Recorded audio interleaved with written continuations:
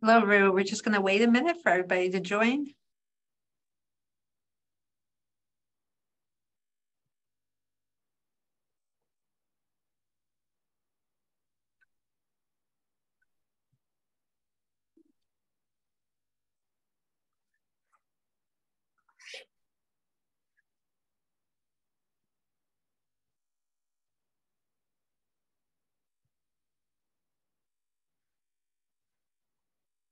All right, excellent. So I'm Merit Cudkowicz. Today we're going to use our weekly HEALEY ALS Platform update to talk about the recent results of Regimen C, the CNAU8 results.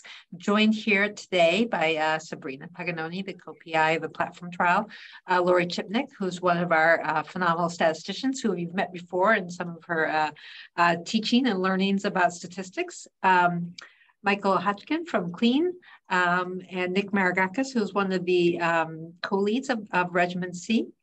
Catherine Small, who you know is our navigator for the platform trial, as well as Allison Boulat. Lindsay Potier, who's one of our senior project managers for the platform trial. And Austin Reinders and Jennifer from Clene.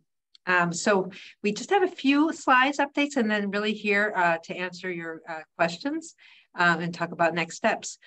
So first of all, just a huge thank you for all of you who come every week, and in particular, thanks for the participants in Regimen C, as well as the other regimens, as all that data was enormously helpful so we could get answers to some of these early treatments in the platform trial.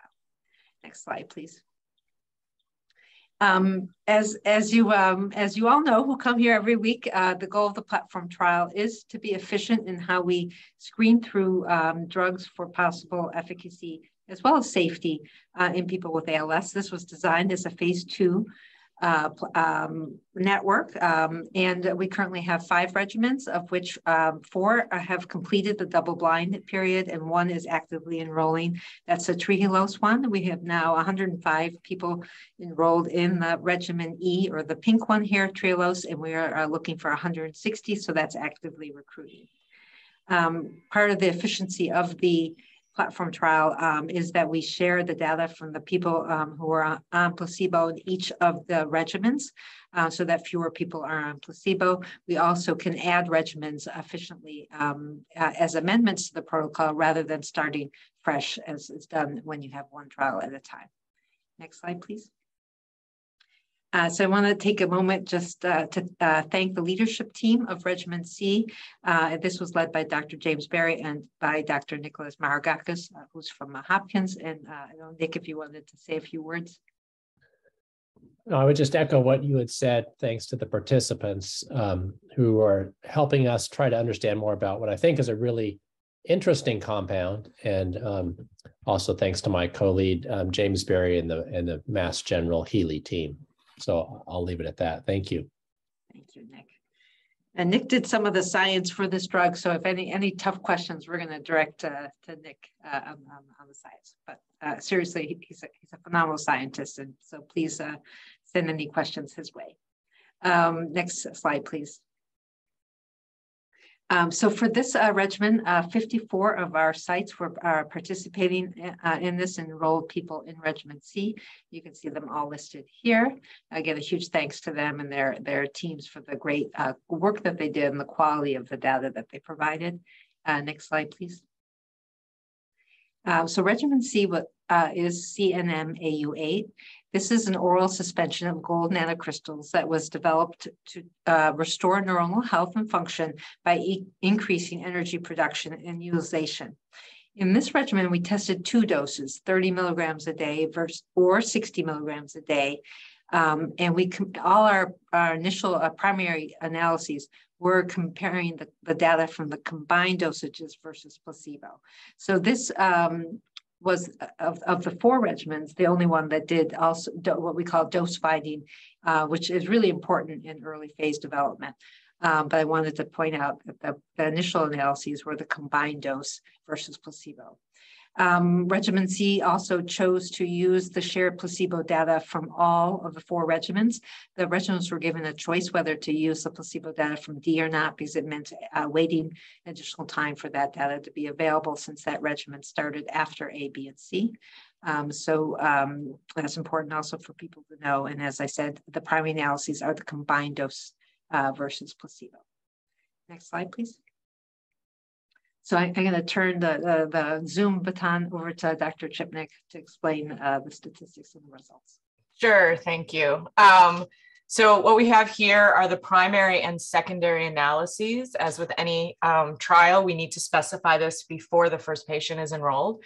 So our primary analysis was disease progression measured from the ALS FRSR total score. And this is a model.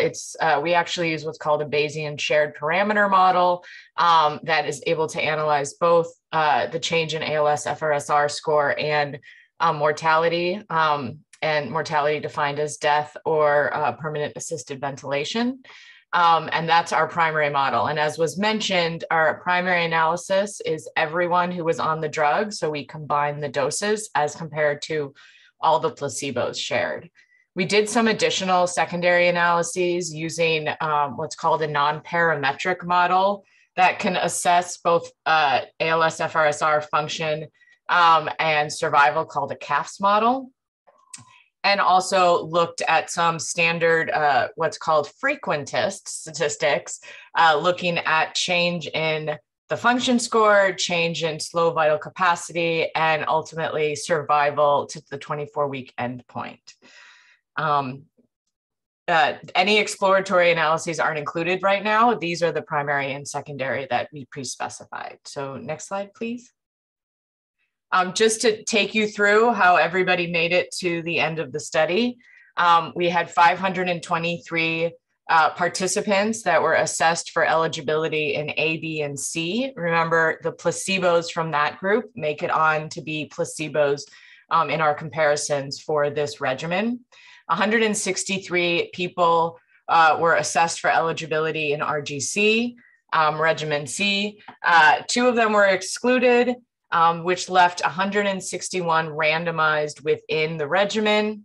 That was split up into 42 in placebo, 59 in the 30 milligram group, and 61 in the 60 milligram group.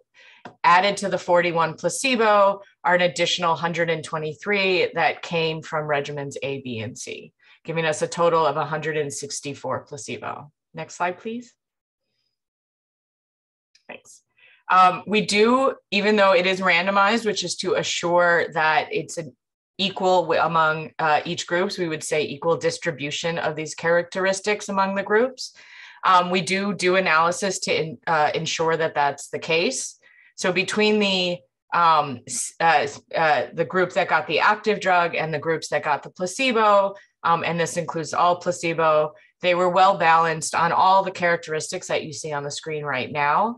There was a slight difference in L-Escarole criteria, with slightly more probable and fewer probable lab supported in the active group. Next slide, please.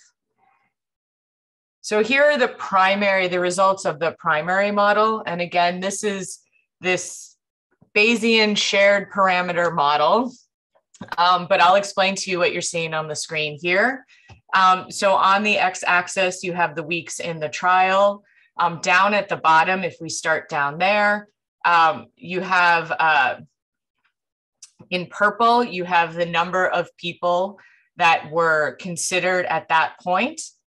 In the time. So as it goes down, as people might drop out of the trial, that number gets a little bit lower. In the gray, you have the number of people within the placebo group in Regimen C placebo as it goes further. What the graph is showing you is the trajectory of this ALS FRSR score over time. It's averaged. These are what's called predicted average for a group. So the purple line is what we see as average for the people that were on the active drug. And this is, again, combined 30 and 60 milligrams. The gray line, which unfortunately is directly underneath the purple line, so it's a little hard to see, is what we're seeing for people that were in the placebo that included the placebos and other groups as well. This model actually had a very good fit, but as you can see, there is really no visible differences between the purple line and the gray line in terms of change in ALS or slowing of ALS FRSR. This is borne out by the statistics as well. Next slide, please. We did also do a secondary analysis looking at survival. So this is an analysis where the outcome is death or permanent assisted ventilation. We are able, this is called a Cox proportional hazard regression for those who have taken their stats courses. We are able to take into account not just the event of death or permanent assisted ventilation, but also time to that event, and come up with something called a hazard ratio. A hazard ratio can be interpreted as either increase or decrease risk of having that event for people on the drug versus people that were on the placebo. So let me explain what's on this slide.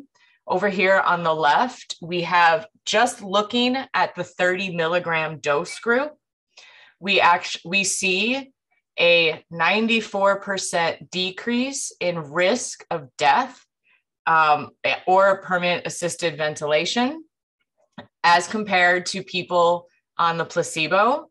So this top line here is an outcome of either death or permanent assisted ventilation. The bottom line is only looking at death. We normally look at these p-values to be less than 0.05 or a lower than 5%, chance that we saw these results by just chance alone. We also are looking for how wide this bar is. So 0 would mean no decrease and no increase, meaning we don't see a difference between the drug or the placebo. So we look to see if this line crosses that 0. And as you can see, for the 30 milligram versus all the placebos, it does not. This is called a confidence interval. We might think of it as a margin of error. We did a secondary analysis where we just look at 30 milligram versus just the placebos in the Regimen C. We see, again, a very large decreased risk of mortality or permanent assisted ventilation for those on 30 milligrams compared to just the 41 placebos that were in the 30 milligram group. And here we can actually give you more specific numbers of events. This indicates that there was one event in one death or permanent assisted ventilation in the 30 milligram group, as opposed to 4 in the Regimen C placebos. We list these as less than 10 because there's still some time that we're waiting until Regimen D is completely unblinded to share those numbers. But these numbers that are calculated from them are calculated from the absolute numbers. Again, we're seeing these p-values less than 0.05, which indicates that this is not what we would expect to get by chance. And I should add that all of these models are adjusted for multiple measures, including time since symptom onset, pre-baseline change in ALS FRSR, use of the 2 drugs, and age. Next slide, please. Okay. I said, yeah, go ahead. Sorry, it's all you. Okay. So this is just a summary that for Regimen C, the primary and the key secondary endpoints were not met at the 24 weeks. However, there was a pre-specified exploratory analysis of survival endpoint by dose. And when we looked at that, we did see a statistically significant reduction in the risk of mortality or the use of permanently assisted ventilation. And when we adjusted for some imbalances in the baseline risks. And that was seen only at the 30 milligram dose. The drug was well tolerated. There weren't any significant safety findings. We still have additional analyses to do. These are really what we call the top-line results, but there's additional analysis that will be coming that includes some exploratory outcomes, such as a voice, a digital app for voice, the home spirometry, some fluid biomarkers, and some subgroup analyses. And those are expected in the coming months, and they'll be presented at an upcoming meeting. And of course, as always, we would share it on webinars for the participants as well as people with ALS. Next slide, please. So the next step, and then I want to ask Michael if he could say a few words. We have the steering committee, with the company and the investigators, have decided that we would like to continue the open label extension. We're planning to do it. We will do that at the 30 milligram a day dose only. So people who are on the 60 in the open label extension would be moved to the 30. In addition, there is an ongoing expanded access program at 4 centers. We're very grateful for Clene for making that an option during the trial for people who are not eligible for the trial, and that's going to continue. That was already at 30 milligrams a day, so that's going to continue at 30 milligrams a day. We have ongoing discussions with Clene on the option to make that EAP perhaps bigger, and then what would be the next steps around a possible phase 3 trial at the dosage of 30 milligrams per day.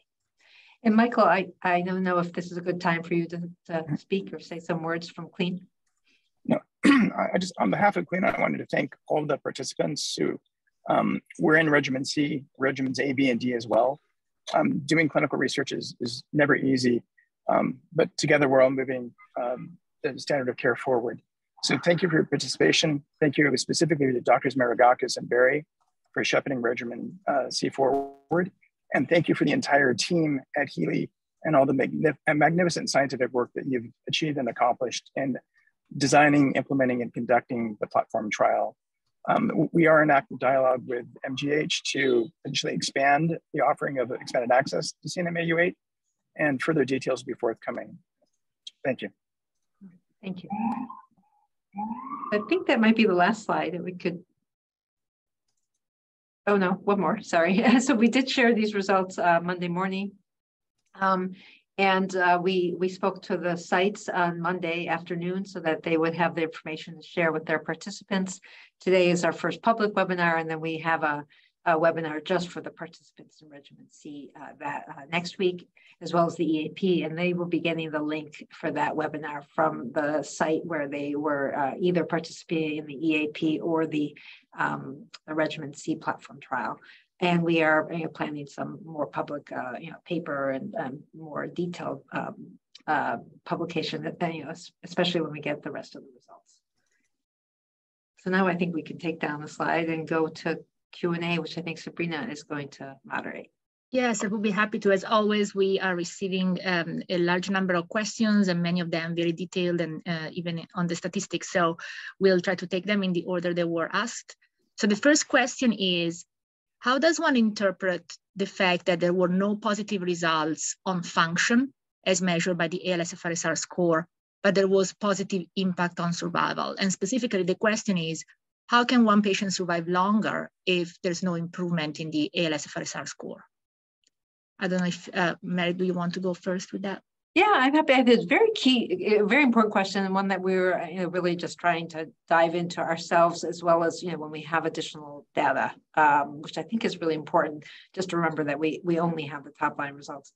A couple things to think of. One is that we know that this drug takes a while to reach steady state and get into the right concentration needed in the brain.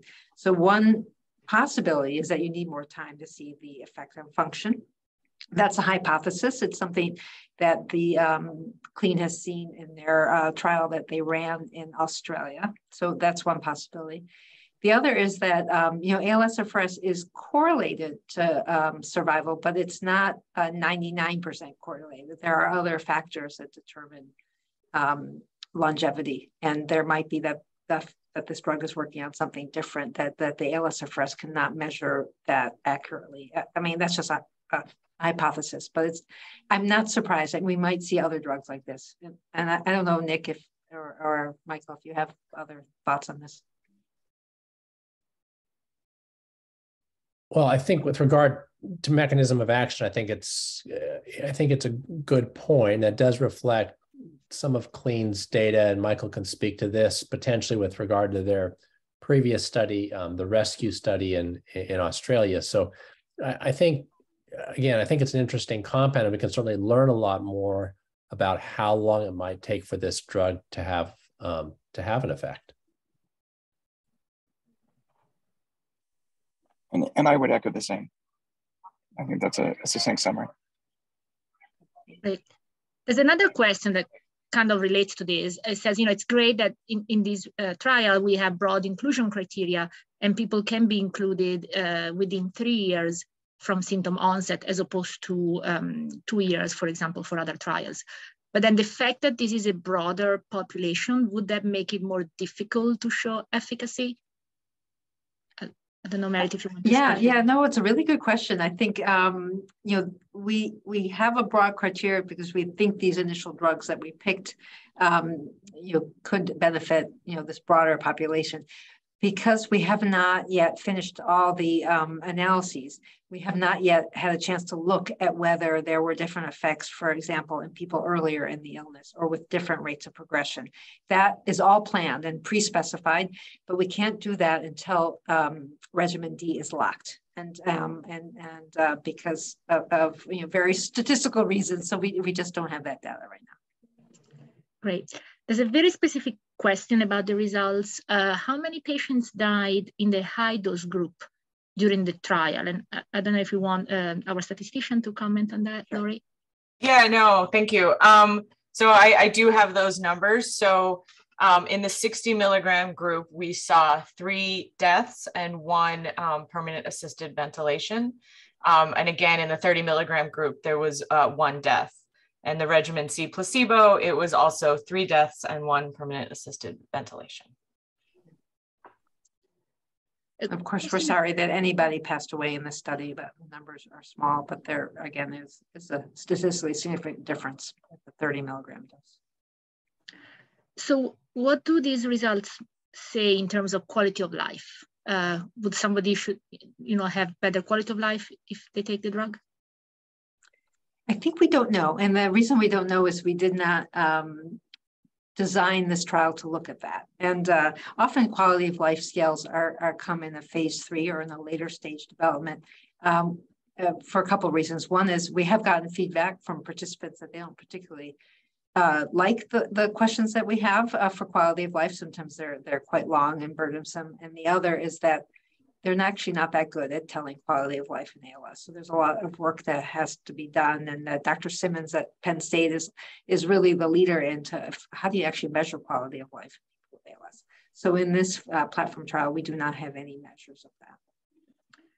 So there's a question, I'm going to shorten it, but essentially says that there were some negative results that were presented today and 1 positive result. So what makes you think that the positive result is not kind of a coincidence due to the fact that there were very few people who died or reached the survival endpoint? I don't know who wants to take that. Yeah, I'm happy to start, but I mean, I think we don't know. There were small numbers, but it was pretty robust signal statistically. I think the only way to know is actually to do another study. And I think given where the field of ALS is, where we still have huge unmet needs, even with the recent approval of Amylyx, I don't think you want to leave something that could potentially have a big impact on survival on the table untested. The other thing is that the results are in line with the prior study, the rescue study from Australia. So we, in a way, have 2 studies that are kind of pointing in the same direction, which again, for me means you should keep looking at it. And that, how to look at it is the next question. That's what's starting those discussions. Well, I'm glad that you mentioned the rescue ALS trial, because there is a question about subgroups. So there were a few subgroup analyses in people with limb onset versus bulbar onset in the rescue ALS trial, a separate trial. So did we do this type of analysis? Well, did we see similar results? I don't know, Laura, if you want to comment on that or.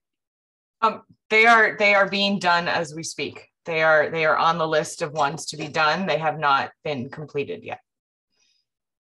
Great. So today, again, we only show the top line results. There's Yes. more analysis that are ongoing. So a question about sort of the dose effects, and maybe Nicholas, you can help us with that. Why do you think that one dose was more effective than another? So less drug, 30 milligrams, more effective than 60? Well, what you'd always like to see is a nice dose response curve, right? Where the higher the dose, the more effective a drug, unless it's toxic or has a lot of side effects. So I think it is a good point that what we might have liked to have seen was a more effective response at the 60 milligram dose and some kind of a middle response, let's say at 30 milligrams. That said, that's part of early investigations for these drugs, like in a phase 2 study. And that is, can something be learned from what we've done so far that could be modified in a later study? I think my colleagues would agree that 60 milligrams is likely not the right dose to going forward. But why that should be ineffective at this point, I just don't think we have a good handle on that. We certainly don't necessarily have a good handle on it, at least from the work that we did in our laboratory, mechanistically, why that might not have had an effect. Right. And since I have you here, Nicholas, there's a question about mechanism of action. So the mechanism of action of CNM-Au8 is thought to implicate NAD. And so the question is, are you going to measure the biological impact on upregulating the sirtuin genes? The sirtuin genes? Yes. Yeah, so those are really good questions. Some of these biomarkers like NAD and others can be actually really hard to measure in real time because they're very labile. I think to your point about looking at biomarkers of other genes or other genes that could be regulated is a good one. And so I think that'll require some thought. We'd always like to see or to do something where we could see a signal that the drug is having some influence. And Michael, I don't know, you might want to comment a little bit more about how Clene has thought about that. I think we're waiting to understand and see additional data to see if the lack of effect for 60 milligrams is concordant or could be a chance finding. I think in the work that we did with your lab, we generally saw that a higher dose was more effective. So it's something we're still evaluating carefully. Great. There's a few more statistical questions. So have the causes of death in the active and placebo groups been revealed? And the person who's asking the question is suggesting that information could be interesting to evaluate the meaning of the survival results. I will say they are known, and we have throughout the trial, we have the DSMB, which is the Data Safety Monitoring Board, evaluating that, including the medical monitor, to see, to make sure there's nothing that comes out with that information that would indicate there is a safety problem, which we did not see here. I won't say it has been revealed, but we have been, I actually don't know if that is something that gets revealed, but it is something that we look at and we consider. And in defining our endpoints of mortality and PAV, those sort of things do come into play. So we're not ignoring them, but I don't know, Sabrina or Merritt might have a better answer for whether they ever get revealed. They get in the final paper when we're done with the full analysis and also done with Regimen D, that kind of information is shared. But as you mentioned, the DSMB has looked at data, and there's no new safety risk that's causing that. So there's a couple of questions that essentially relate to the numbers that we have seen in the 30 milligrams and 60 milligrams. So perhaps, Lori, would you mind restating the number of survival events that were seen in the 30 milligram versus 60 milligrams and how that compares to placebo? Sure, absolutely. And as was said, any death is one too many death, and I don't want to discount that. But I will share with the numbers that we saw. So the 60 milligram group had 3 deaths and 1 PAV out of a total of 61 individuals. The 30 milligram group had 1 death out of a total of 59 individuals.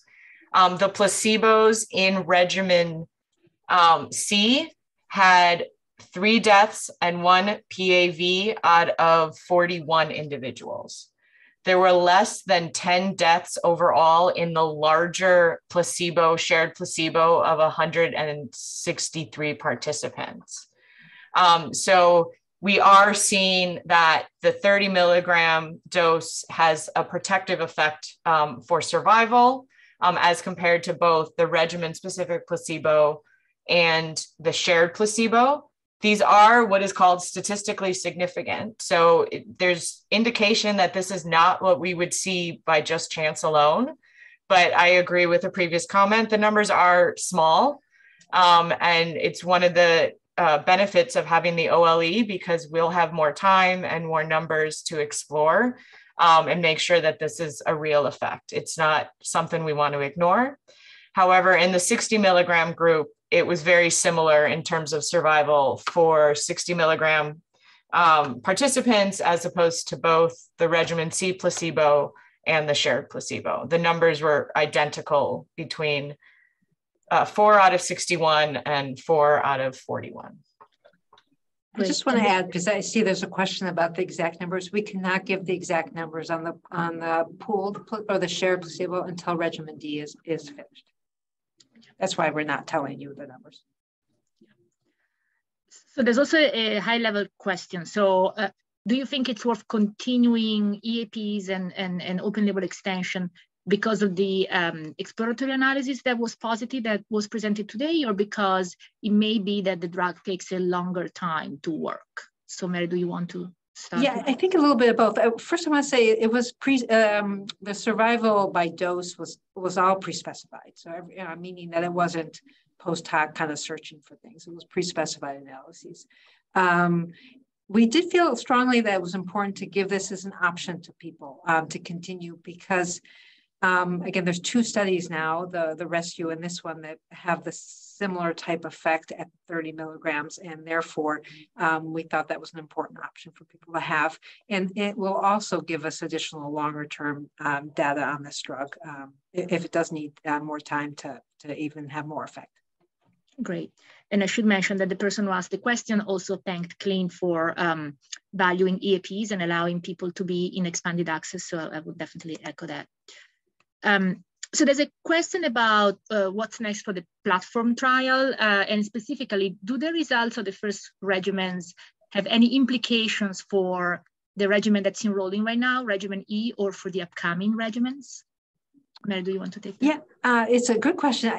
In the big picture, I don't think so, but we will obviously, when we're done with all 4, have a debrief of all the data, and when we've done with all the analyses to see if we want to change anything. But even though we would have wanted, of course, more of them to be robustly positive, I think it is accomplishing what we wanted to do. So in 2 years, we have the results of 3 drugs, one which we stopped early because it wasn't going to work, and that's really important, not to waste people's time. Another one was clearly negative, that was Regimen B. And this one is giving us a signal on one of the 2 doses, which is what you want out of your phase 2. Again, we're not done with analyses. We haven't done any of the fluid biomarkers analyses. So I think we're going to keep learning more. And then obviously we'll learn soon about Regimen D. I was just going to add that what's interesting is that we're not treading over the same ground. Each of the drugs evaluated thus far really very different targets. And so it's not like we've done 3 of the same pathways, let's say. There's probably a little bit of overlap, but certainly nothing that's significant. So I think that means keep moving forward. Yeah. There's another question about sort of the scores at baseline for the people who did worse on the trial or ended up dying in the study. And the question is specifically if you can tell us about their baseline ALSFRS-R scores. I think that the question implies if they were worse to start with. So I can't answer that question directly, although I appreciate that's a very good question. What I can say is that the groups themselves, so the 2 dose groups and the placebo group, were very equal based on pre-baseline, so previous change in ALS FRSR score. And that's what we hope for. It's why we randomize. Specific to the participants who passed or had PAV, I have not looked at that subset specifically. So I don't think I can answer that question more than to say it shouldn't have affected the differences between the groups. Great. I have one more question about this specific regimen and then a few about other topics. So would you recommend that your patients stay in the open label extension for this drug? So I'll ask our clinicians, Merit and Nicholas, if you can comment on that. Hello, Nick, do you want to go first? Well, obviously, it's a very personal decision. What I'm encouraged by is that it seems to be that the drug has been well tolerated, and so I think from that in of itself is encouraging. I think for the other elements, we just don't know, and again, it's a very personal decision. But if patients are well tolerating the drug well, I think that goes a long way into maybe a decision. I agree completely. I am encouraging people, for example, in the EAP who've been on it for 2 to 3 years to continue. And then also on the open label, at least till we have the next analyses, when we have the analysis of all the subgroups, the biomarkers, the open label extension, we'll be a lot smarter in a couple months. Again, we did this on purpose to reveal the top line results as soon as we have. That's a good thing because people will know something, but it's a challenge because you don't know everything yet. And so we still have a lot of work to do. Great. I think we took all the questions that were specific to this regimen, but there's a few more that are more general. There's a couple of questions about AMX35. So will AMX35 be allowed in the platform trial moving forward? So thank you for asking that. So we have spoken to Clene and Nanomedicine, the team, and they have agreed with, and we agree that in the open label AMX35 would be allowed. So we're going to share that with all the sites, so they can share that with you. And then we're deciding that also for the other regimens, which is all looking like a positive, but we need to complete those discussions. Great. Any updates on Regimen D? Nothing yet. It's we'll share the results as soon as they're available. And as I know, it's frustrating because people ask every week, and I say the same thing, which is we're really not allowed by security exchange reasons to reveal any dates or anything. But please know, again, the team, everybody's working as hard as possible because we know about the clock, the ALS clock, to get those results out to people. So Dr. Maragakis, there is a question directed to you specifically, and the question is whether your center offers expanded access. Well, we're not part of this expanded access effort, no. So the other question, it's a good question about the potential that some subgroups may experience benefit on any of these drugs. I mean, the question specifically is for regimen B or Diperstat. I guess the same question could be asked for this regimen as well. Do you want to comment on subgroup analysis, and is it possible that a small group of patients may be responding more than others? I'll say for regimen B, because regimen B elected only to use the shared placebo from A, B, and C, and they didn't elect to use from D. We have run those subgroup analyses, and we did share last week on the webinar that we didn't see any of the pre-specified subgroups that we had any particular group that had a benefit. But again, there's still a lot more analyses to do even there. And we haven't done them at all for Regimen C. Those won't happen until after Regimen D is locked. Great. There's a few questions that keep coming in. Mary, for future regimens, there's questions about, the other programs, for example, Ticomet ILB drug may have had positive phase 2 results. Is it possible that this drug or other new drugs may be used in the platform trial in the future?